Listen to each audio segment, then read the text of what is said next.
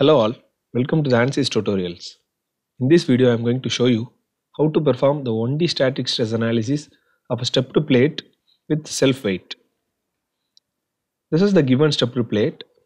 It is fixed at one end and at the step position it is subjected to a 420 Newton force. The thickness is given, the width is given and the material is also given. We are going to find out the nodal displacement and the element stresses. Open ANSYS Workbench. We are going to perform a static structural analysis. So I am going to drag it and drop it here. Engineering data. First I am starting with the material property. The material is already defined as structural steel, so I am not going to change it. Next I am going to change the geometry. Right click on that and select design modular. So you can see three planes. I am going to select XY plane. Right click on that and select look at. You can change the units to millimeter. So in the given problem, two different cross sections are given. So I am going to create two different sketches. So first I am going to start sketch 1, select line and draw a vertical line. Then click generate and next I am going to create another sketch. Click new sketch, then go to line and draw another vertical line. Then click generate. Next I am going to mark the dimensions. Go to dimensions, click general, click this line, drag it here and drop it here. Then select the second line, click here and drop it. So the dimension of the second line V2 is given as 200 mm. So to change the length of V1, I am going to sketch 1 and V1 is also given as 200 mm. Then click generate. Okay. Now I am going to convert the sketch into line. So select concept lines from sketches, select line 1, then click apply. Then use generate after each step, then go to concept, select lines from sketches, select another line, click apply. Here I am going to choose add frozen because for the first line we can apply material and from the second line onwards we have to choose add frozen. Then click generate. Next I am going to define the cross section. Go to concept, cross section. The cross section is rectangle and the width is given as 100 mm and the thickness is 25 mm. Click generate.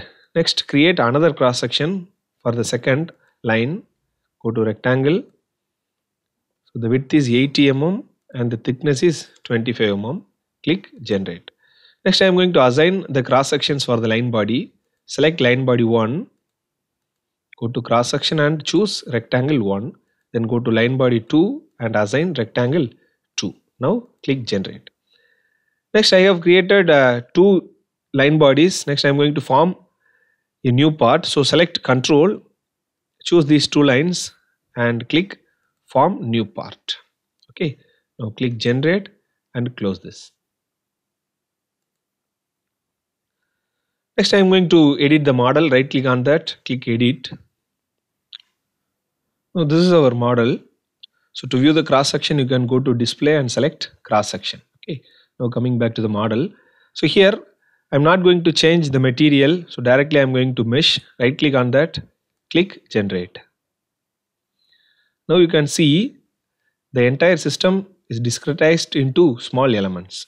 So next I am going to apply the boundary conditions. So select static structural and starting from fixed support, choose vertex and select the top vertex, click apply. Now I have applied the fixed support here. Next I am going to apply the force. So select force and choose the second vertex, click apply. In force we have two types, one is vector and another one is component. So I am going to choose components and I am going to apply a negative y directional force. Okay, so you can see the orientation. I am going to apply y direction in a negative direction. So it is minus 420 Newton. Okay. Next I am going to apply the gravitational force. So you can go to inertial and choose standard earth gravity. Okay, so the direction is predefined as minus z, but here the direction is acting in the negative y direction, so I am changing it to minus y direction. Okay, so now I have applied all the boundary conditions. Now I can solve this.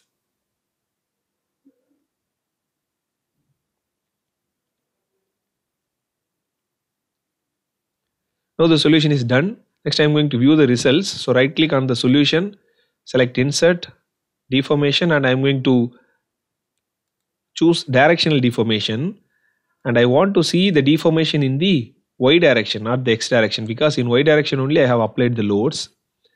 Further I want to display the stresses, so go to beam tool and select beam tool. Now right click on the solution and choose evaluate all results. Now this is our y directional deformation. You can choose probe and you can see that. Okay, at the change in section, the displacement is minus 1.8 e power minus 7, and at the extreme end it is minus 1.9 e power 7. Next, to view the stresses, you can choose beam tool and you can see the maximum combined stresses. Okay, so the maximum stress is 1.9571 e power 5 Pascal. You can see that here. Okay, so to save the image, go to images and choose image to file, and you can type maximum combined stress. Click OK. To animate this, go to deformation and you can animate like this. Thank you.